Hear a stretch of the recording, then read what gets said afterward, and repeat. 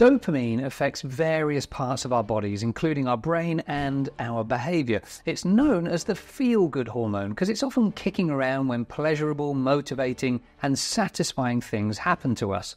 But dopamine makes us seek out information and be curious because it has such a positively powerful effect. We naturally want to find more of it. It's why we repeatedly buy certain foods, why dating apps are so popular, and why we find ourselves walking around shopping malls looking for something to buy. But dopamine feedback is a loop.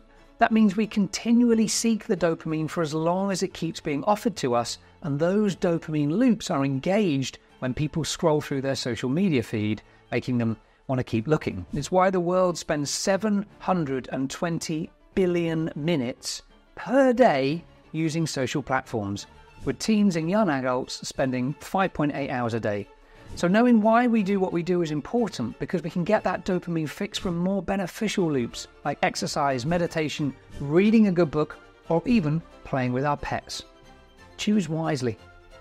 I'm Jez Rose, a #1 best-selling author who speaks and runs workshops for organizations worldwide. I specialize in human behavior and specifically how to do things differently for better results. Follow me for tools, guidance, and free resources to help get you from where you are to where you want to be.